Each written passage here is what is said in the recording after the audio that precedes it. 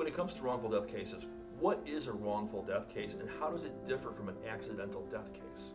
Well, that's a really good question.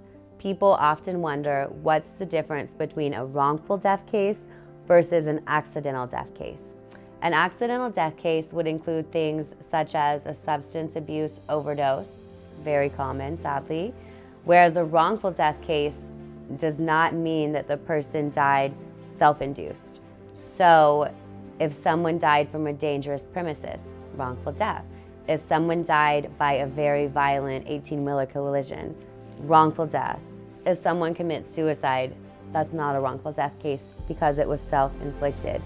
And it's not always that basic. It can be complicated. So if you are questioning whether it was a wrongful death or an accidental death, the best advice is to contact an attorney, such as us at the Rose Sanders Law Firm.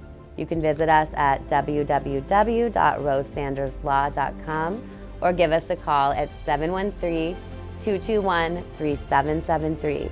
And don't forget, we might have a 713 area code, but we also have an office in Dallas.